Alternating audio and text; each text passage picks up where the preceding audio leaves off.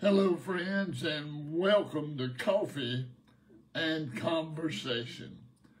Encouragement for today.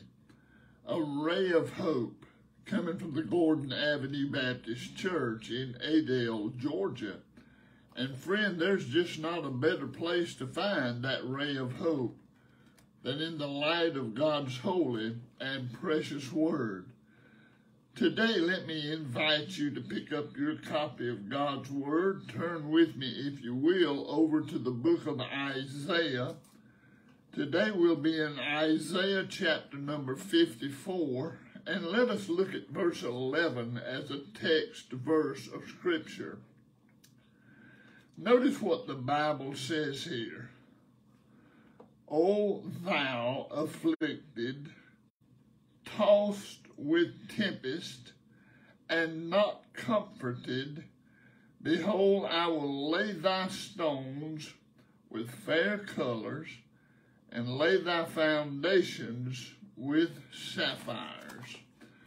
And friend, I pray that God would certainly add his blessings to the reading of his holy and precious word on this beautiful day.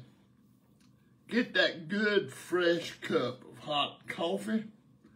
Let's sit together and have a wonderful encounter with God and his precious word on this beautiful day.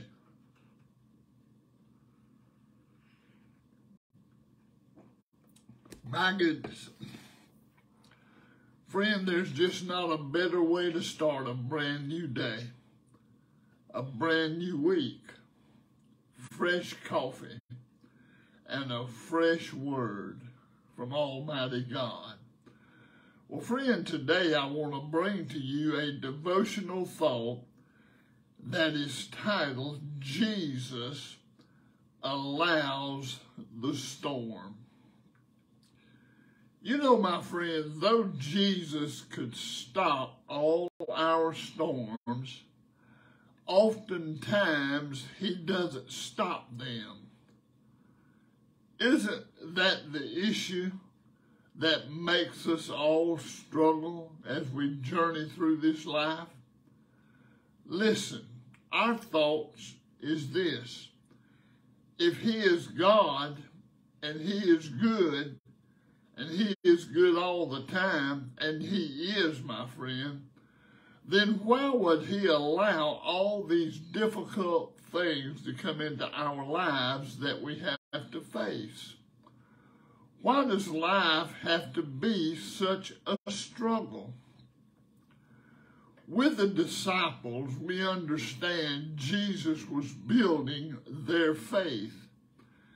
He led them into storm after storm, not to dishearten their faith or to belittle them, but to make their hearts stronger. He did so because he knew what was ahead for them. He knew that they would suffer for his name's sake, and he needed to tear down all of their strongholds of self-reliance so that they could be established on the much more enduring foundation of his holy power and his wonderful wisdom. Friend, don't imagine his reason for you is so different. God has kingdom purposes, and he will fulfill those kingdom purposes through you as well. He is equipping you with everything you need for success.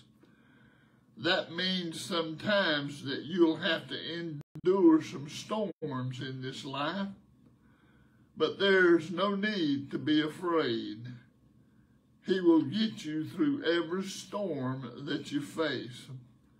And friend, he is building eternal qualities in you. And you'll be glad that you have those eternal qualities as you continue on your journey called life. Think about that, my friend, and let's pray together. Lord, it may seem odd to some to say thank you for our storms. But God, you take our storms and you work them together for our good, to equip us and to strengthen us for your purpose. Help us see it that way, O Lord, and give us your power to endure, even in the midst of the storms. Just as you got the disciples through the storm to the other side, you'll do the same for us. And we're grateful. In Jesus' mighty name I pray. Amen and amen.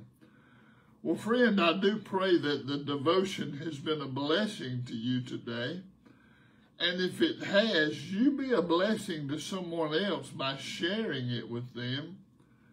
And remember, your life is the Bible that some may read every day. So let others see and hear Jesus in all you say and in all that you do. Again, God bless you. Have a wonderful day.